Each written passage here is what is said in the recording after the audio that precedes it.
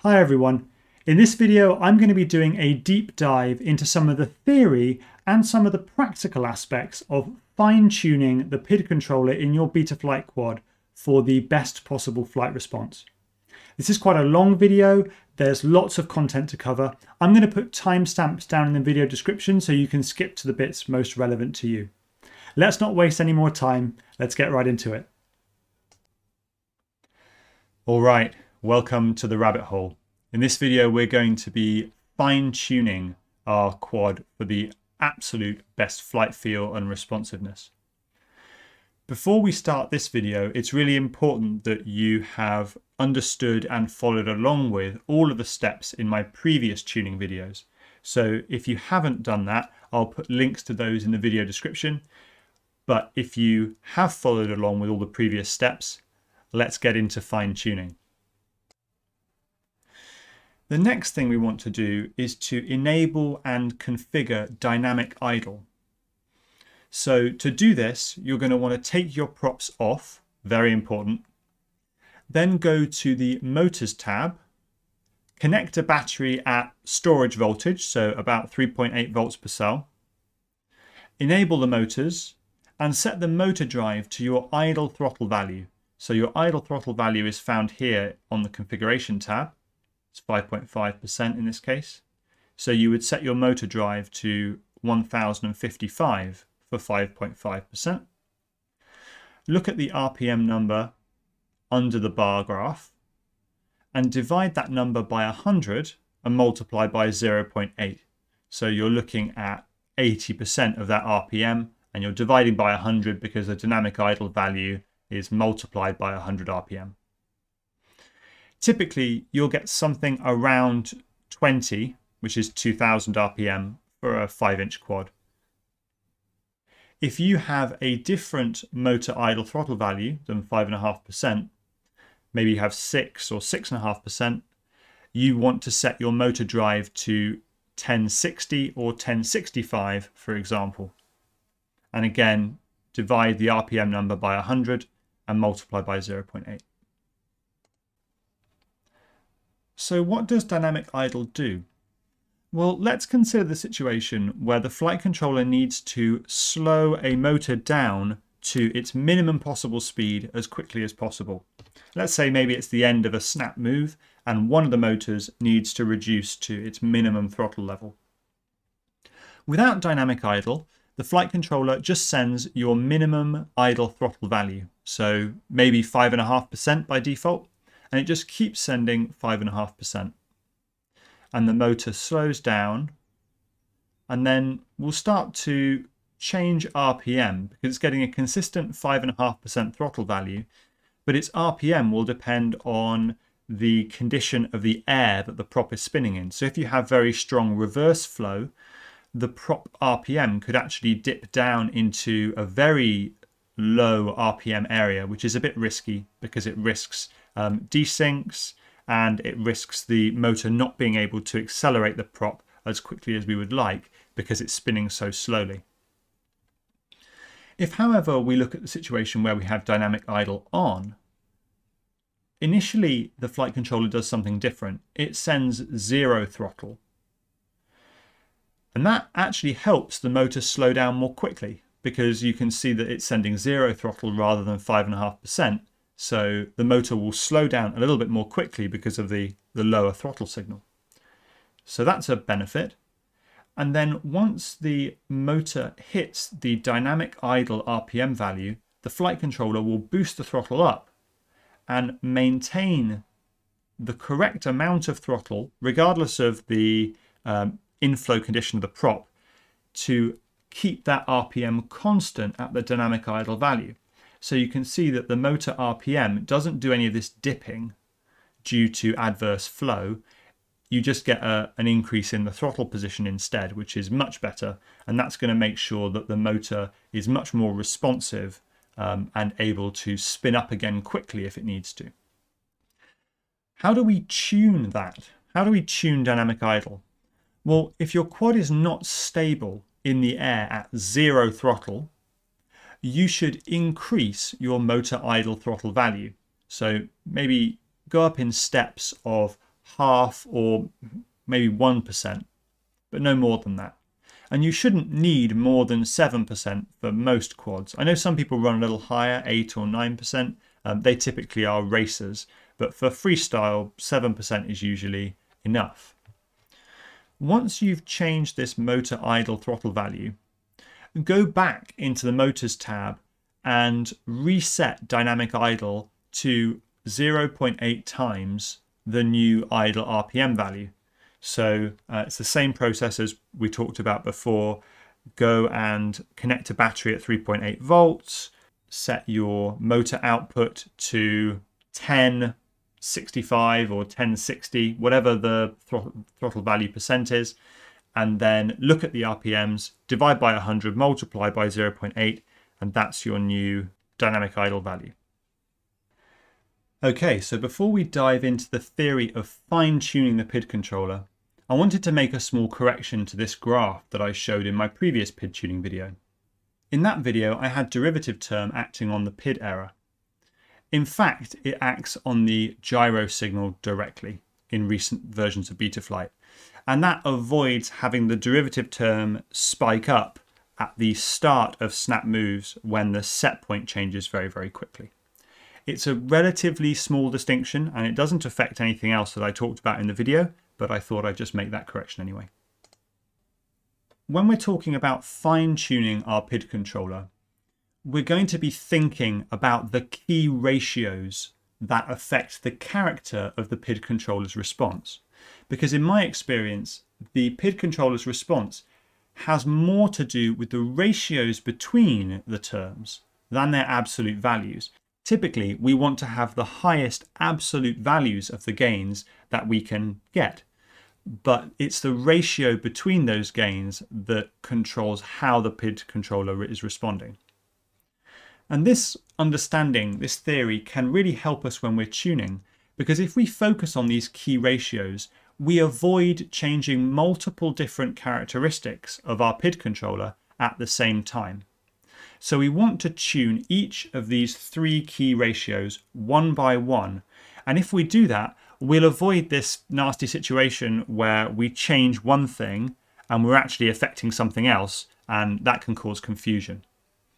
This approach will feel very familiar if you've watched my previous PID tuning video, because it's exactly the same theory that we used in the first video. So here are the key ratios for PID controllers. The first is the PID noise sensitivity, and this is governed by the D gain. And the D term is primarily responsible for amplifying any gyro noise that gets through your filter stages, and some gyro noise will always get through the filters. The D term amplifies this noise, and if your D gain is too high, it will cause oscillations and hot motors. So we want to find the maximum possible D gain, but not so much that we get oscillations or hot motors. We want to find the maximum comfortable amount of D gain. So that's the first key parameter that we want to control. The second key parameter is the step response of the PID controller, and that's to do with the ratio between the P gain and the D gain. This PD ratio controls the shape of the step response. So if we have a very large PD ratio, we get a response that oscillates and rings. And if we have a PD ratio that's too low, we get a response that's very sluggish and slow. And if we have the right PD ratio, we get a response like the red line, which is ideal. We get to the set point very, very quickly with no overshoot. And the final ratio is what I'm calling the I term wind-up ratio. And this is to do with the ratio between the I gain and the P gain. And this IP ratio affects how I term winds up on fast moves. And this is a new concept for this video that I haven't talked about in my previous PID tuning video. So how does this help us when we're tuning? When we're tuning, we only want to change one of these characteristic ratios at a time, and we want to keep the other two ratios constant. And this minimizes the risk of accidentally breaking something while you're trying to fix something else and getting all tied up and confused. It also removes the need to circle back when you're tuning. The goal overall is to achieve gains high enough that mechanical factors like the power of your motors and the rate at which they can speed up becomes the limit for performance rather than the values in your PID controller. So let's start with the PID noise sensitivity. How can we change PID noise sensitivity without changing PD balance or IP balance, and therefore potentially introducing confounding behaviors? Well, if we multiply P, I, and D all by the same value, then the D gain increases. That gives us our increase in noise sensitivity that we're looking for. But our PD ratio and IP ratio stay the same as they were before, which is exactly what we want. And we can see that here by looking at the maths. So the D gain increases because we're multiplying it by a factor. I've picked 1.1 in this case. Our P gain is also increasing, but because both our P gain and our D gain are increasing by the same factor, the ratio of P to D stays the same because they cancel out. And the same is true of the I to P ratio. Both I gain and P gain are increasing by the same factor, so those two factors cancel each other out and the IP ratio stays the same. And this is why I recommend using the master slider to find your perfect D gain, because when you use the master slider, you aren't affecting the PD ratio or the IP ratio. And so those characteristics of the PID controller are staying constant and therefore not going to cause any confounding effects that could confuse you. So how can we now change the PD balance or the PD ratio without changing the D gain or the PI balance? Well, if we multiply P and I by the same factor, then we find that PD ratio increases. We can see that here. We're multiplying P by 1.1, but D is staying the same, so the PD ratio is increasing. But the D gain is staying the same because we're not multiplying that by anything. And the IP ratio is also staying the same because we're multiplying I and P by the same value, and that's cancelling out in the fraction, so the IP ratio is staying the same. And my understanding is that there will actually be a PI slider in Betaflight 4.3 to help you do this. Now, what about the IP balance? How can we change the IP balance without changing D gain or the PD balance, and therefore potentially introducing other factors? If we increase only the I term, then the IP ratio increases. You can see that. I term increases, but P term stays the same, so IP ratio increases. But the D gain and the PD balance stay the same. And as far as I'm aware, this is currently only possible by manually adjusting the I term. So now that we have these three key ratios that we're tuning, you're going to be tuning each axis individually, roll, pitch, and yaw separately.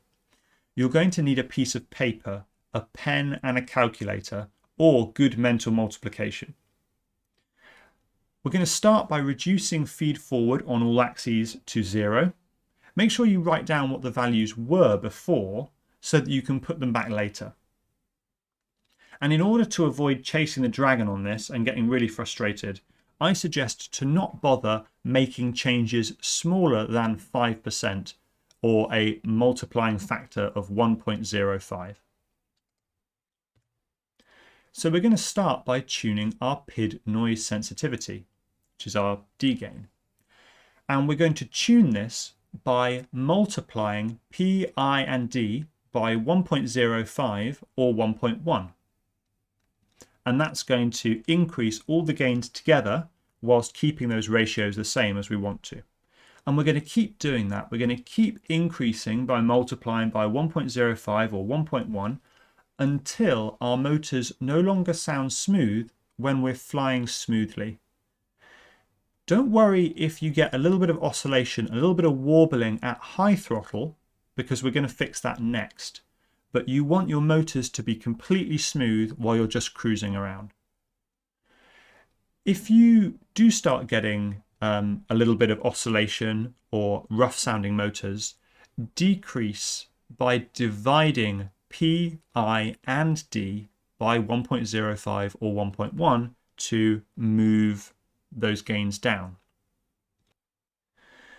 Once you have your maximum comfortable D gain just for cruising around, it's time to tune TPA, or throttle PID attenuation. To do this, do some gradual ramps to full throttle and listen for any lack of smoothness from the motors. It can sometimes sound a little bit like a warbling sound. If you have warbling or a feel of oscillation at high throttle, but your motors are smooth in normal flight, then you need to tune TPA. So before we tune TPA, what does TPA actually do? Well, TPA reduces your PID gains at high throttle. And I've done a graph here to show you how it works. We're going from 1000 or 0% throttle up to 2000 or 100% throttle. And you can see that we start with our full 100% of our PID gains that you see in Betaflight Configurator. So that's 100%. When you reach the TPA breakpoint, Betaflight starts reducing your PID gains, and it does that gradually all the way down to whatever you set in TPA at full throttle. So if you have TPA set at 0.65, then your PID gains at full throttle will be 0.65 or 65% of your PID gains at zero throttle. And this is the TPA breakpoint. It indicates at what throttle level the PID gains will start to be reduced. So at this stage, it's set to 1,350 or 35% throttle. So that means that once you get to 35% throttle, if you go above that, that's when your gains will start to be gradually reduced. But below 35%, they're going to be at their full value that you had set in Betaflight Configurator. So my recommendation for tuning TPA is to set your TPA breakpoint slightly above the throttle level that you use just for cruising around. For example, if you cruise between 30 and 40% throttle, set your TPA breakpoint to about 40%, which would be 1400.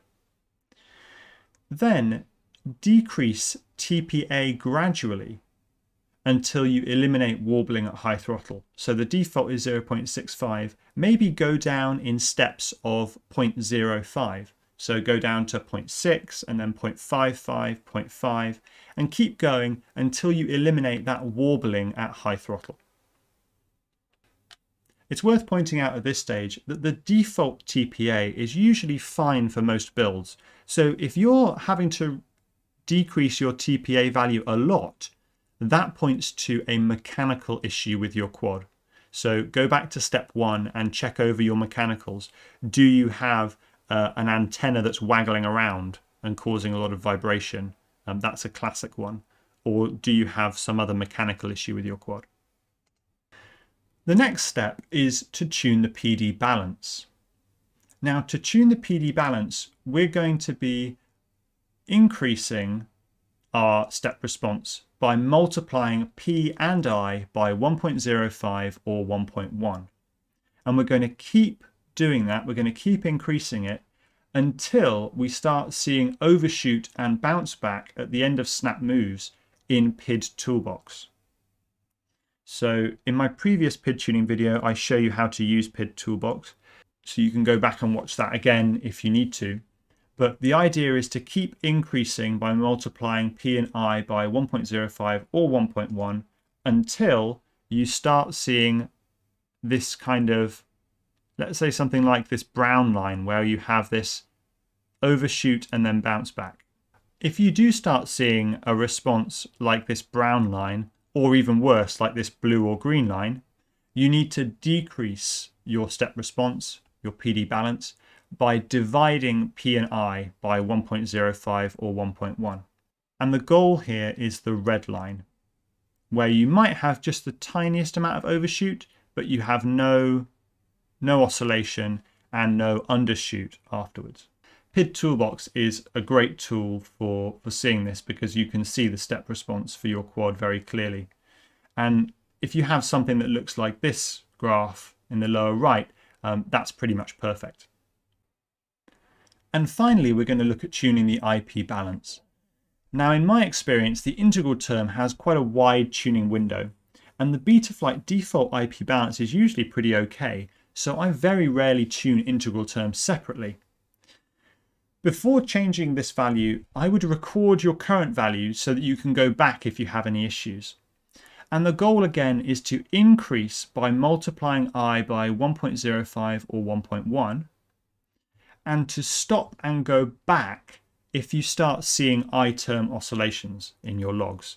But in general, it's not a bad thing to have quite a lot of I term, particularly if your other gains are also very, very high, because it will help keep your quad very, very stable at high speeds.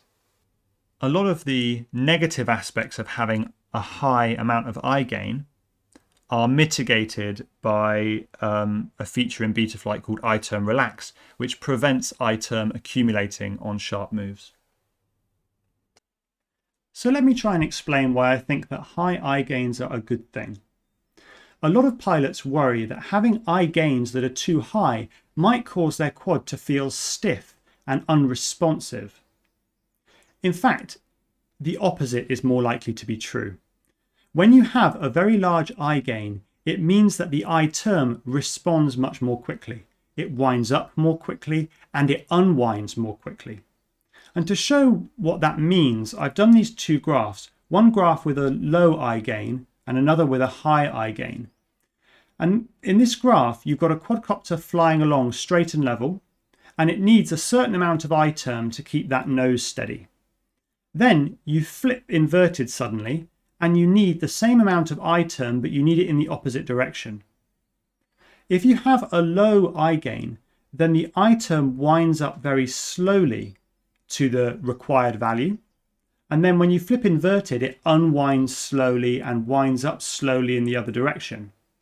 And while it's winding up or unwinding and winding up in the other direction, that's when you can see wobbles and bobbles from your quad because you've not got the I term at the right value to stabilize it. However, if you have a high I gain, now the I term winds up really fast. But notice that it doesn't wind up to a larger amount. The amount of I term is the same as it was before. You're just getting there more quickly. And then when the I term needs to unwind and wind up in the other direction, when you have a high I gain, it can do that really fast. But again, it's important to note that the amount of I term is the same in both cases. So increasing the I gain hasn't changed the amount of I term that's acting. It's just making it get there more quickly. And that, in most cases, is going to make the quad feel more locked in and responsive. One of the key challenges with having high I term is that you can sometimes get an issue where the I term can wind up or accumulate during fast stick moves when the gyro cannot track the set point. And then that high I term can cause a bit of a wobble as it unwinds at the end of the fast move. I term relax in Betaflight helps prevent this because it stops the I term accumulating during fast stick moves. I would leave this a default in general because the default of 15 is pretty good for most quads. But if you find that your logs show that I term is winding up to large values during fast moves, then you could consider reducing the cutoff to 12 or maybe 10, and that might help prevent the I term winding up during those fast moves. Anti-gravity gain is really useful. It boosts the I term on fast throttle changes. Now, to tune anti-gravity gain, do lots of fast throttle pumps. So go from 0 to 100 to 0 to 100% throttle as quickly as you can. And look to see if the nose of your quad dips or rises as you pump the throttle. And if it does move around a lot as you pump the throttle, consider increasing the anti-gravity gain and see if that makes things better. Otherwise, I would suggest just leaving it at default because the default value is really good for most quads, particularly if the center of gravity of your quad is relatively central. If your center of gravity is not in the middle of your quad, then that's a time where you might need to increase anti-gravity gain to keep your nose steady on fast throttle changes. So now we're going to look at fine-tuning feed forward. And the first thing to do is for you to put your original feed forward values back that you found in my first PID tuning video, because that's going to give you a good starting point when you start tuning each axis individually. And you're going to want to increase feed forward by multiplying the term by 1.05 or 1.1 and decrease by dividing by 1.05 or 1.1. Here's an example of too little feed forward. You can see that the gyro trace is lagging behind at both the start and the end of a sharp move. And this indicates that we need more feed forward. So you'd want to increase by multiplying by 1.05 or 1.1. Here's an example of what I would consider too much feed forward, but we'll come back to that because you can use Dmin to manage overshoot at the end of a snap move. The gyro is following set point really well at the start of the move, but at the end of the move you can see there's a big overshoot. So this is an example of perhaps too much feed forward, but as I said, we will come back and talk about how you might be able to tame this overshoot and still keep this really good stick tracking at the start of the move. But here's what I would consider the right amount of feed forward if you're not going to do anything with Dmin to tame overshoots. So you can see there's a little bit of lag in the gyro, so the gyro lags a set point a little, but there's no overshoot at the end of a sharp move either, and so it's kind of a good balance. And you've still got motor saturation at the end of the move, so the quad is still working as hard as it can to track set point. Okay, if you want to push feed forward even further and eliminate the last bit of PID error, you may need a way to tame the overshoot that you get at the end of snap moves.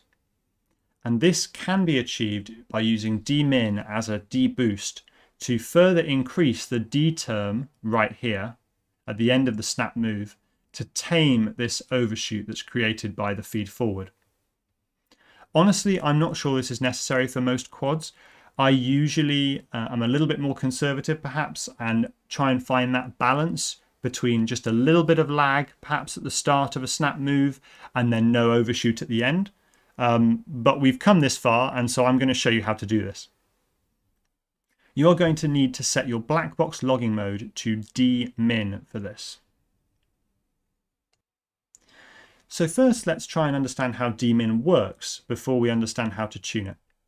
The Dmin code boosts D in response to rapid changes in the gyro signal and also the set point, depending on how you have it tuned. The value boosts from Dmin to Dmax. So you set the two values in the configurator, Dmin, which is the minimum D term, and Dmax, which is the maximum D term you want it to boost to. With Dmin logging and debug plots on in Blackbox Explorer, which is trace template number 6, we can see what's happening. So we have these factors. We have this red line, which is the gyro factor, and we have the green line, which is the set point factor. And you can see that the gyro factor is just a measure of the rate of change of the gyro signal. So it spikes up when the gyro is changing really fast. And the set point factor is a measure of the rate of change of the set point signal. And so you can see it spikes up when the set point is changing really fast. The set point factor is multiplied by the Dmin advance value and is then added to the gyro factor. The total from that sum is then multiplied by the Dmin gain parameter to give an amount of dboost to add to the D term. And dboost is capped so that the D term never exceeds Dmax. And you can see that here. When we look at this actual D value, the yellow line, we can see that it boosts up with the gyro factor, and then it caps at a certain level, which is the Dmax. So how do we use Dmin? Well, to start with, turn on Dmin and set your Dmin to the D value you've been using up until now. And then set your Dmax to about 20% more than that. I would set your Dmin advance to 0 because we don't really want the Dmin tracking set point changes when we're tuning it. And you're typically going to be focusing on the end of a snap move to tune in Dmin to tame this overshoot. So this is the Dmin setting, and I would set the advance to 0. Now what you want to do is to check that your D term, which is this yellow line in the debug plot, is boosting up to its max value slightly before the gyro crosses the set point line and starts to overshoot. And you're going to want to increase Dmax until you have enough D term to tame this overshoot. If you need more D term, as in this D term spike isn't enough to tame the overshoot, then you need to increase your Dmax. And I would again, multiply by 1.05 or 1.1 on that Dmax term to push it even higher. If, however, the D term is not boosting up to Dmax soon enough, so you're not hitting this flat line before the gyro crosses the set point, then increase your Dmin gain slightly so that it boosts up a bit sooner. You want to go carefully with Dmin gain. I would move it up by a very small amount, maybe 1 or 2 points at a time, because if you increase it too much, it will cause D to boost up all the time, and that can cause hot motors and oscillations. I hope you enjoyed this video and that you now feel like you have an even fuller understanding of some of the more advanced tools and techniques that Betaflight gives you to get your tune dialed in just the way you want it to be. If you like my work and would like to support me, please consider joining my Patreon. Patrons get access to my Discord server, which is a friendly place where you can discuss some of the more scientific aspects of FPV with myself and other like-minded pilots, and also get some extra advanced information of some of the new frame designs and other projects that I'm working on. Thanks very much for your time, and I wish you all very, very happy flying.